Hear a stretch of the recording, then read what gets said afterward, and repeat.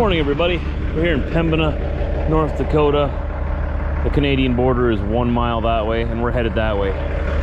My load didn't clear till this morning, so here we sit. Because we're on the American side of the border, I had to sit for 10 hours consecutively to reset my log so that I could drive the mile to Canada. If I was on the Canadian side, I would have only had to stop for 8. Well, some guys might have just gone and done it anyway, so you're just a mile from Canada. I couldn't get myself to. I guess I'm just too honest. Got these shingles on my trailer. I'm gonna go get them unloaded in Winnipeg today.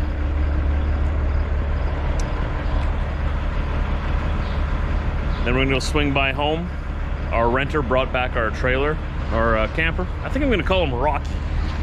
I like that. That's what most of you guys suggested we call our travel trailer. That's for rent. I gotta talk to Brit about it yet, I guess, but I think she'll like it. The trailer just came back from a rental. It was another great, successful rental. We had a great renter. 5-star review for her. Took care of everything. Knew what they were doing. It was a lady and her 2 daughters. So it felt good to be able to help a family go out and have a good camping experience. I hope they come back and rent from us again.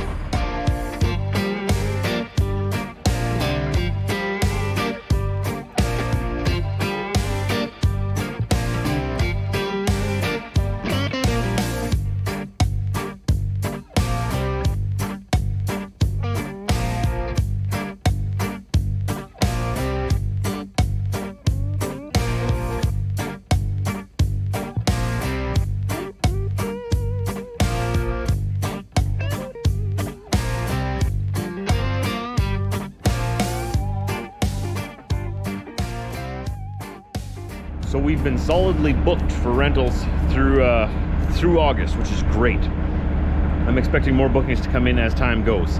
It's a little too early, I guess, right now to expect. People don't plan their vacations that far in advance all the time, I guess. But yeah, we got it back yesterday. It goes out on another rental this next weekend, and then the rest of the season is still wide open if any of you want to rent our trailer.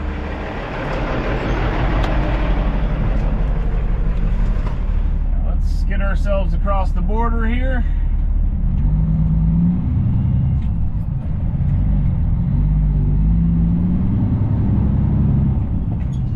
We were hoping to get across the border last night yet, but the paperwork didn't clear in time.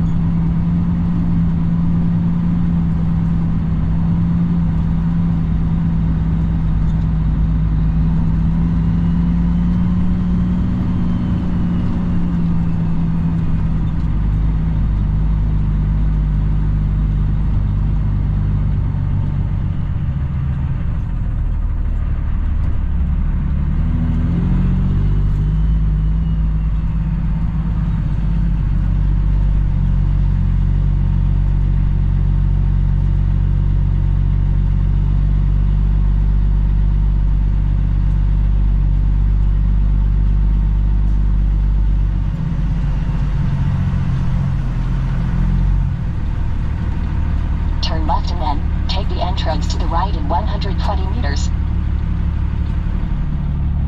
Bit of a lineup at the Canadian border. Not too bad. 1, 2, 3, 4, 5, 6 trucks in front of me. Now, if you're talking to a driver who crosses at Detroit Windsor all the time, they're laughing. They're saying, that's no line. But we are from the lowly prairies. 6 trucks in front of us. Man, that's rush hour. What's going on? Sometimes there's long lineups. They only have one window open right now from the looks of it. And sometimes there's a lineup like a mile long, so it does get long. But that seems to be rare, at least for the times when I come through here.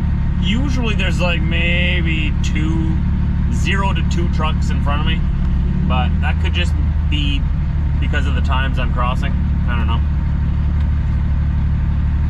I will see you guys on the other side.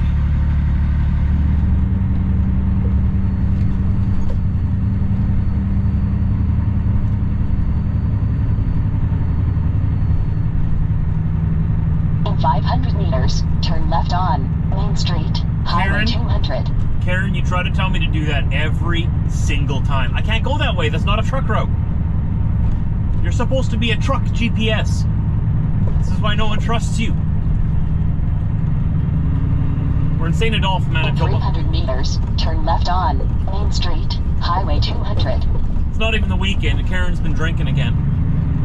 She's got a problem. Wants to send me down the no truck route over there. I'm gonna go straight. So we are in a bit of a rush. A lot of a rush. I've got to get to Kenora today and load today yet. And I've got quite the rounder ahead of me, quite the trip ahead of me. By the time you watch this, I'll probably already be back. But, we're going to Prince Edward Island. Is that a house on the road? Let me clean my window here. What's going on here? That's a house.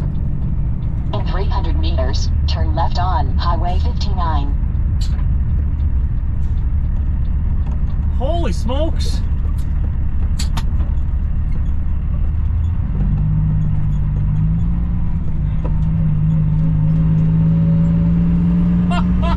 He's dragging it through the ditch to get around me. I don't know how they can possibly issue permits for that on a 2-lane road, but it happens all the time here on the prairies. It was the last one they had available. It's not the prettiest trailer, but it'll do the job. I was kind of hoping to have a nice pretty trailer to pull east with me, but that's okay. We have a nice functional trailer. That works too. Okay, it's a bit of an older trailer, but it has a recent safety on it. It just got safety. So at least I know it's good to go, right? And I don't got time to wait around for a better looking trailer. I'm in a hurry. We have to get loaded today or it's gonna throw a wrench in the whole plan. So, should make it, no problem. I just don't want to waste time because I always know there's gonna be something. There's always something. I know there's construction in Ontario yet, and who knows what the delays will be there from that.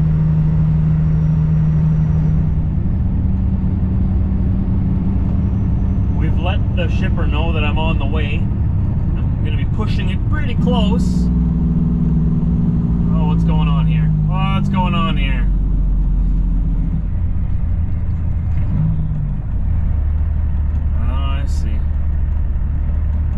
There should be a warning vehicle or something for traffic coming around the corner that there's going to be tractors on the road.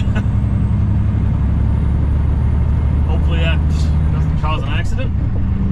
But what I was saying is that the shipper knows we're coming, so we will get loaded today. We'll be their last truck getting loaded.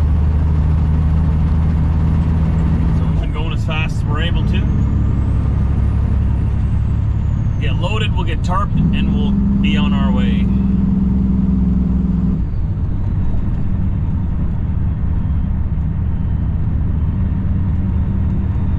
Getting very close to the end of their shipping hours.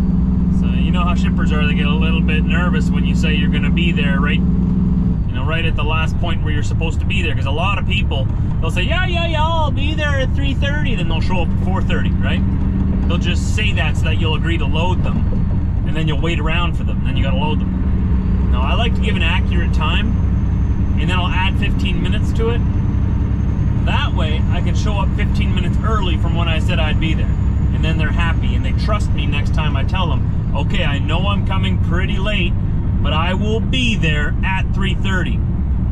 That way they know I'll probably be there at 3:15. Or at the very least, when I say I'd be there. As soon as drivers start lying to them, when they know they're only going to be there at 4 o'clock or 4:30, and they tell the shipper I'll be there at 3:30 just so that they'll wait around for them. That breaks the trust like that. And then they don't believe anybody. So always give an accurate ETA and then add 15 minutes. And if you're not going to make it, you're not going to make it. You just got to accept it. Don't try to pull a fast one and get them to stick around, because then it's harder for the rest of us. You know what I mean? Does that make sense?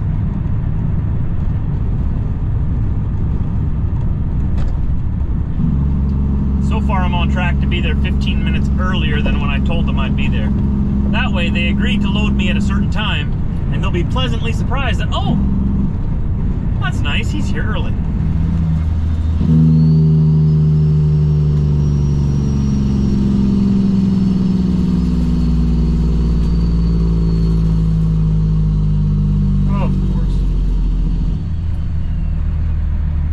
Hurry. It's always this construction. Looks like traffic's starting to move up ahead. They had us stopped here for 10 minutes. They left the other direction open for quite a while. I got 20 more kilometers to go, and I really didn't need this delay. Come on, guys. Come on, nobody's here. Come on. Come on. Traffic up ahead is moving way ahead, and there's a couple of vehicles there that are just dragging their feet. There we go. There's the gas pedal. There, now they're figuring it out. I know, not everyone's in a rush, but I am.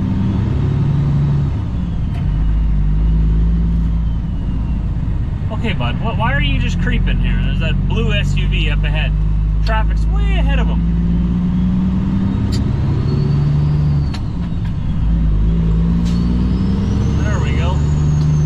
Better. We'll see how they're doing on their blasting zone here now.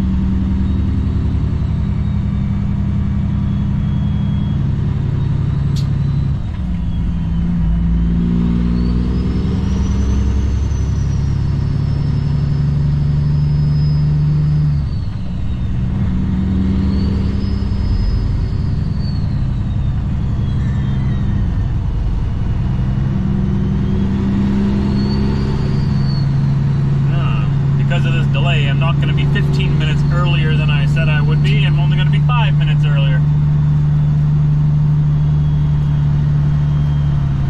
I can't afford any more delays. And why are we stopping?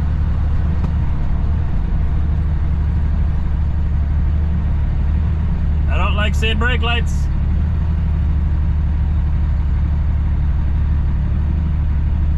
Traffic works like an accordion too, right? If one driver at the front sees a deer or something, it gets scared and slows right down.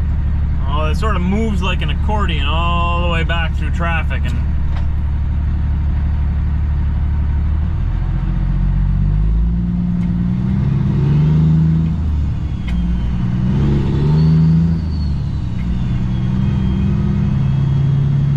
this is quite a busy highway too. This is Highway 17, it's the Trans-Canada. This is the only highway right now that connects east and west. So all traffic going from Eastern Canada to Western Canada comes through this road. Unless they went through the US. But all commercial traffic will come through here. It's quite a busy road. It's a big deal to close it down like this and do this kind of work. Probably very expensive. Here's the blasting area. Looks like they're making some progress.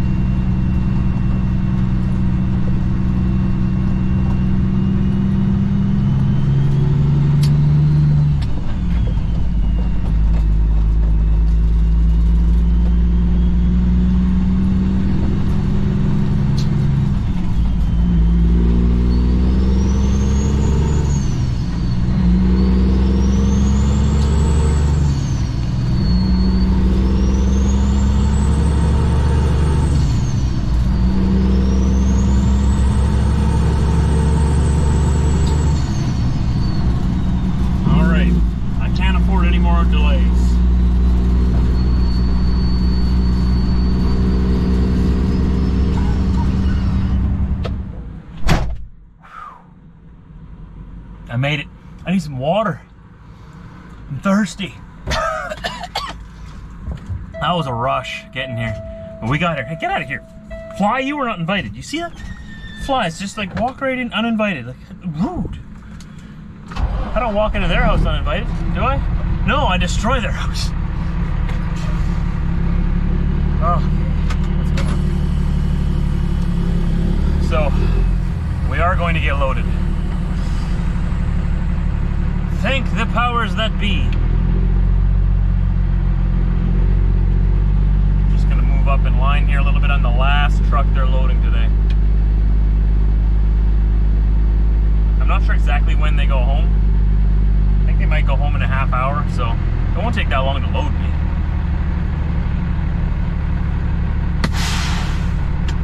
I'll just throw this stuff on my trailer and then they can go home. And I just gotta tarp it on my way out. Be in Brainerd tomorrow, get it off my trailer. And we gotta head down to a town called Lindsay, Nebraska. It's gonna be a little bit of a deadhead, bit of empty miles. So most of the day tomorrow, the rest of the day tomorrow, we'll be just traveling there. I don't think we'll quite get there, or maybe we will. Yeah, maybe we'll get close to Lindsay, Nebraska anyway. Then the next day we load up our load. I still don't know what it is. I don't really care. Whatever, if it's legal, it can fit on my trailer, let's go. Put it on, load me up. We'll pick that up, and then I'm expected, I have 5 days to get up to Prince Edward Island, and it's about 4,000 kilometers, which is about 4 days of driving.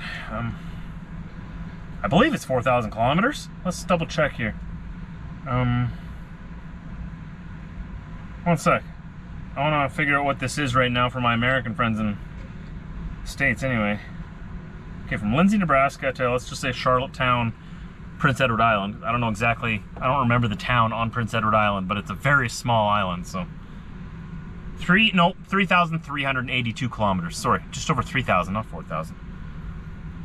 So you go 3,382 divided by 1.61, 2,100 miles from Nebraska to Prince Edward Island. We're going to be loading up Friday midday, and then we have part of Friday to drive yet, right? We can drive into the night, and then 1, 2, 3. I should be able to be there Monday night. 1, 2, 3. Yeah, I should be able to get there Monday night if I don't run out of hours on my 70, because in the US they have a different rule than us. And in Canada here, I can drive 70 hours in 7 days. And then on the 8th day, I can take the hours from the first day and recap them. And in the States, it's 8 days for some reason. I don't know why they picked like a week plus a day. It doesn't make sense to me, but why not? That's their rules. So 8 days. I can drive 70 hours in 8 days. So on the 9th day, I can recap the hours from the first day instead of the... So I can't get as far again. I can't haul as much weight, and I can't get as far when I'm in the US. But whatever, they have really nice roads, and it's nice visiting there because the people are really nice. The roads are nice. The countryside's nice, and it's always nice visiting our neighbors. So, as long as I don't run out of hours, either Monday night, but I have a feeling I'm gonna have to reset along the way. I have a feeling. So that's why we made our delivery appointment for the Wednesday. I might run out of hours.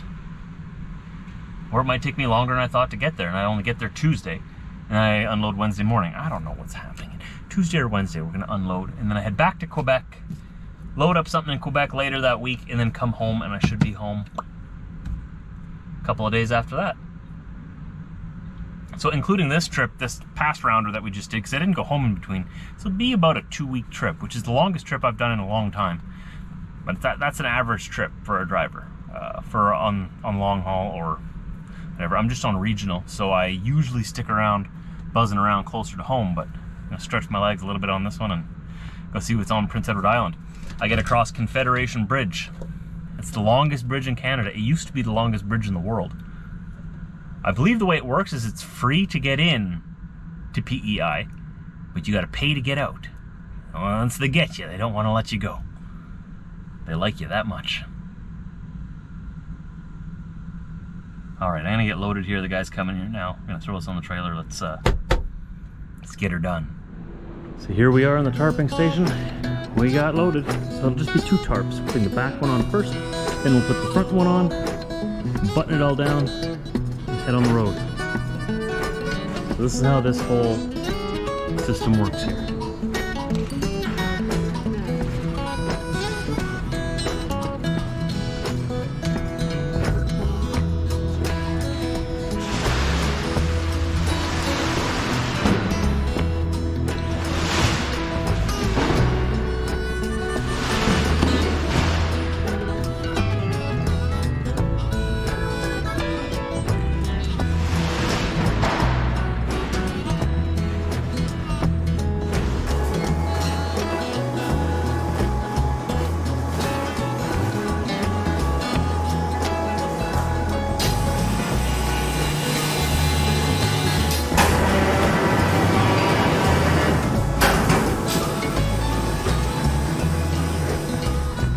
All right, so what I do first is I get both the tarps over and then I tack the corners of each tarp. So 8 bungees, tack the corners so that they stay in place, especially if it's windy.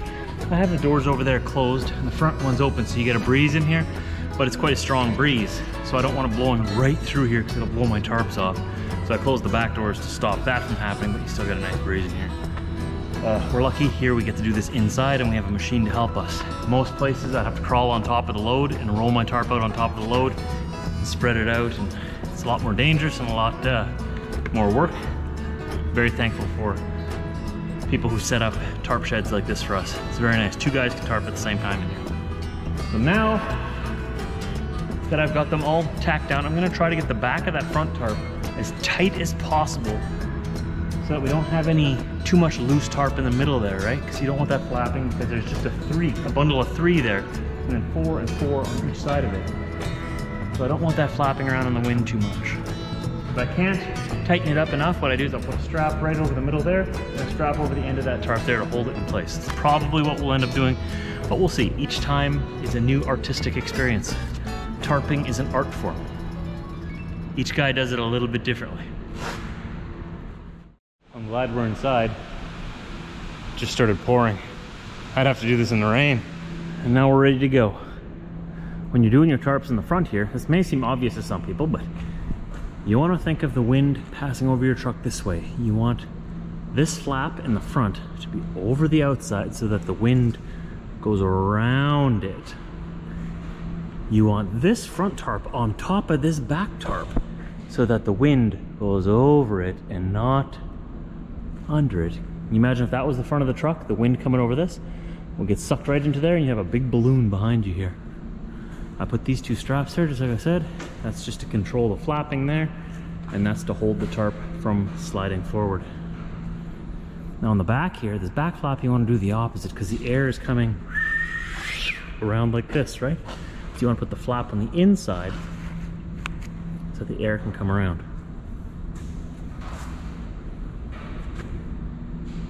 And there you go. They're not the prettiest tarps. They need to be replaced. I'm gonna have to buy new tarps this fall probably. They're about $1,800 or so, almost $2,000 for a set of 3. You have 2 end tarps like that. End tarps have a flap on it, and 1 center tarp. That one doesn't have a flap on either end. That one just covers the middle. If I need to tarp the whole trailer, then those 2 aren't long enough.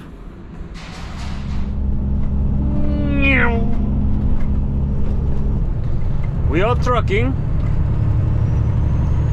We're on Highway 71 in Ontario, headed south towards Fort Frances. That's where we're going to cross into the US if our load is cleared by the time we get there.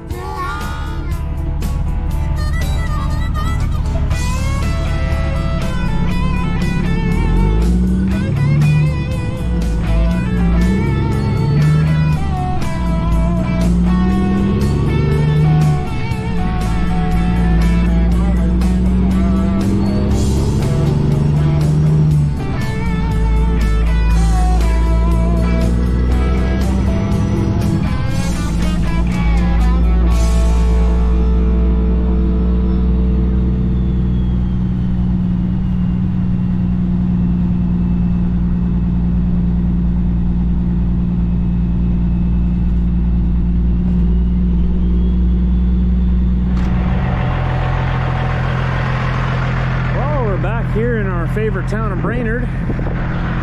Seems that it's one of our favorite towns anyway. We're always here. And look at that, our load came with us. Nice. We're gonna drop this off here down the road. Well, it's already morning. We're gonna drop it off once the sun comes up. And then start on our journey towards Nebraska. And then Prince Edward Island. I thought we would be traveling through the US and crossing from Maine into New Brunswick. By the looks of the map now that I'm looking at, it probably looks like we're gonna cross from Detroit, Michigan into Windsor, Ontario, and then go up through Ontario, through Toronto, then through Montreal, through Quebec City, around top of Maine, and into New Brunswick, and across New Brunswick to PEI through Canada. This actually works out better. It's 100 kilometers or 60 miles shorter to go through Canada like that. And like I was explaining earlier, I can go on the 70 hours and 7-day Canadian hours of service then, instead of sticking to the US side and having to follow 70 hours and 8 days. That means I'll be able to get to my destination on Monday and deliver Tuesday, instead of having to wait all the way till Wednesday and reset along the way, because I don't think I'd have enough hours to get through the US on the US hours of service. So this will actually work out in our benefit, and we'll be visiting, flying through Toronto at the speed limit as fast as we can go. So we'll talk more about that as the time comes closer. This is going to be a 4-day trip from here to Lincoln, through Ontario. Okay, so what are we gonna do? We're gonna go from Minnesota here, I think through Iowa a little bit, and down into Nebraska, and then across through Iowa, through Illinois, through Indiana, Michigan to Ontario, through Quebec, through New Brunswick to Prince Edward Island. It's gonna be a 4-day trip just to get there. And then once we unload there, another day trip back to Quebec where I have a reload, and then probably another 2.5 to 3 day trip back home. It's been a bit of a longer one than we've been doing recently. I'm kind of excited to stretch my legs a bit. It's a good time. We don't have anything going on for the rest of the month. This is as good a time as any to stretch my legs a little bit and go a little bit further and see what the East Coasters are up to. You potato farmers. That's what you grow out in Prince Edward Island mostly, right? Potatoes? Correct me if I'm wrong. I've only been there once before. This will be my 2nd time to the island. Looking forward to it. So tune in tomorrow. We're gonna unload and head to Nebraska. I'll see you then. Take care, stay safe, and drive safe.